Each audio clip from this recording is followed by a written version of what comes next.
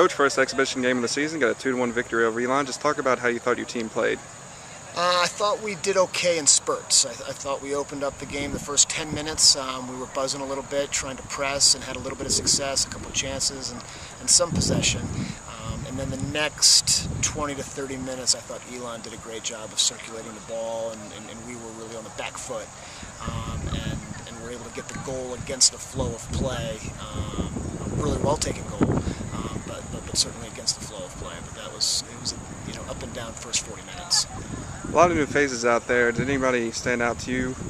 Well, it was good to get some of the younger players some first college minutes. We have 2 freshmen in the first 11 today, and 1 transfer, and so getting those jitters out is always important. AJ Imes out of Castle did a good job in the center of our defense, and Quentin Reynolds at a Fuquay-Varina was terrific at right back, and Rob May, a transfer from Charlotte, I thought did well.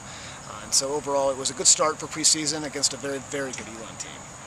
All right, Coach, one more exhibition game before you start the season. Talk about what's coming up on Saturday. Yeah, Mars Hill's a very good team. We played them last spring, and they've got 3 or 4 very dynamic players who are pacey and can get behind, and they play a good brand of soccer as well. And so Ian does a good job up there with Mars Hill, and we know we'll have our hands full on Saturday. All right, thank you, Coach. All right, thank you.